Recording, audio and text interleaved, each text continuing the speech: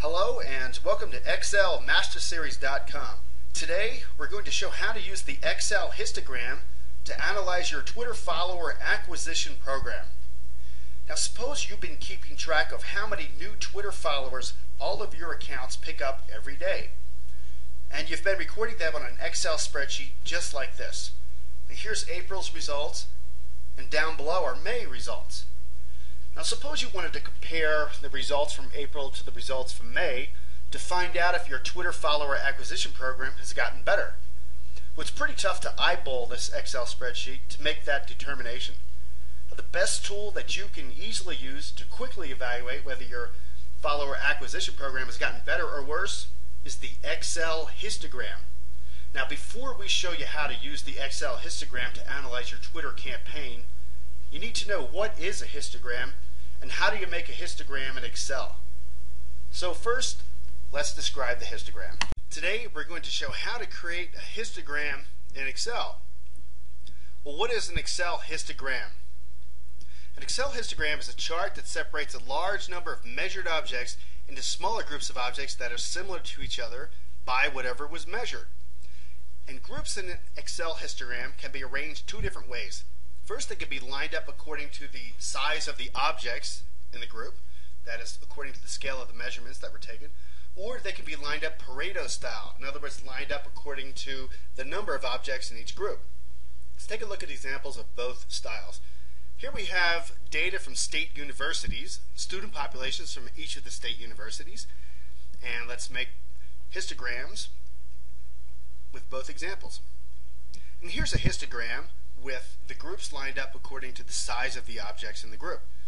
Smaller schools are in the groups on the left, and as you go to the right, schools are larger. The first group has 20 schools in it, and they are schools with populations of up to 30,000. The second group has 10 schools, their populations from 30,000 to 50,000, and so on. As you go from left to right, the groups have schools with larger and larger populations. And here's a histogram Pareto style. The largest group with the largest number of schools is on the left. Second largest group with 10 schools, population 30 to 50,000. Third largest group, also 10 schools. And we can see the cumulative chart in that pink line right there. And we can see that 80% of the schools fall in the first three bars. Let's show how to create an Excel histogram with groups lined up according to the size of the object in the group. That is the first histogram that we looked at. So back to the data. We see the data here is state universities and the student populations once again. And the first step we have to do is create the group sizes. Excel calls that the bins.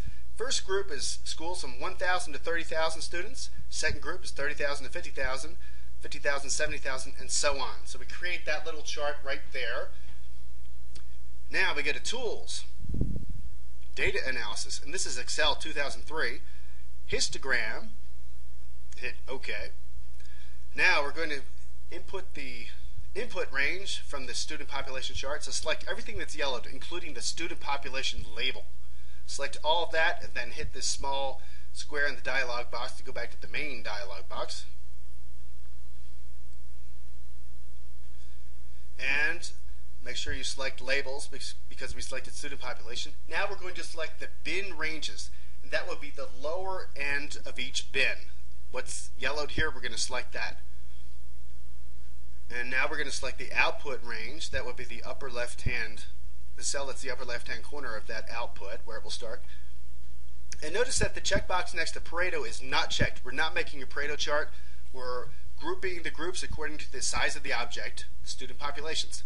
And here's the first part of that output. I've colored it tan, and we can see the bins. The groups are arranged according to the student populations. And there's the cumulative curve as well. Let's make that a little bit more readable. If you left or right click on the x-axis and hit Format Axis, go select Alignment, and we'd like to make those labels on the x-axis go up and down, so check that until that goes all the way down to -90. Hit OK, and you'll see those labels are now vertical. Make it a little bit easier to read. One more thing. Once again, right-click and hit Format Axis. hit scale, and each one of those squares should be a 1 in there, so you have one label per bar. Let's take a look at how to use the Excel histogram to analyze your Twitter follower acquisition program.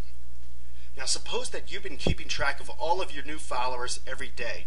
You've added up all the new followers from all of your Twitter accounts and you've put them into an Excel spreadsheet just like this. Here's for the month of April. Each day you have your new followers. And we'd like to compare that to the month of May. You've done the same thing for May. Now it's pretty hard to eyeball this, but if you put it into a histogram, as we'll see, it makes for a very easy comparison. So let's go ahead and make that histogram. The first step was to create the bin ranges, as we just did before. And the bin ranges are the upper and lower limits of each group, the bins as they're called in Excel. Let's go ahead and make that histogram right now. So Tools, Data Options, Histogram. Okay, and remember this is Excel 2003, so now we're putting in the input range for the data and include the label followers added and all of the yellow highlighted data there.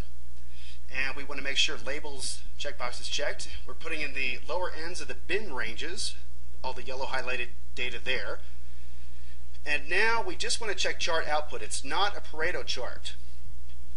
Okay, now we're going to select the upper left hand corner of where the output will be starting, and if we hit OK, now remember this is a chart that divides the groups up by the size of the objects in the group. And here's the output. We move that histogram graph over there, and let's go ahead and resize that chart so we can see it a little bit easier.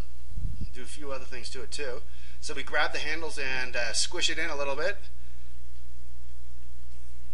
and then make it a little taller. And one more thing we want to do, we want to have those labels on the x-axis to be vertical. It makes it easier to read. So right click on that, Format Axis, then go to Alignment, and hit that spinner dial until you get -90 on there, and then go ahead and hit OK. And you'll see we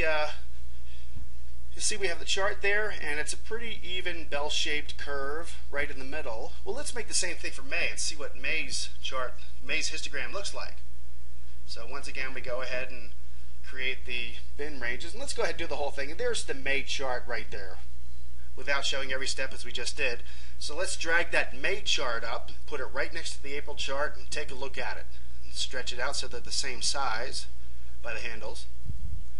Okay, now we can see the April chart is up top, May chart is on the bottom. We can see that very definitely our Twitter acquisition program has gotten worse in the month of May. It's shifted over to the lower end. So it's definitely got worse. Easy to see with histograms. So if you'd like to be an Excel statistical master, check out www.excelmasterseries. And there you'll find the 4-manual series called the Excel Statistical Master. It's only $19.95. 400 pages of MBA level instruction. Complete MBA business course. Okay, thank you very much and goodbye.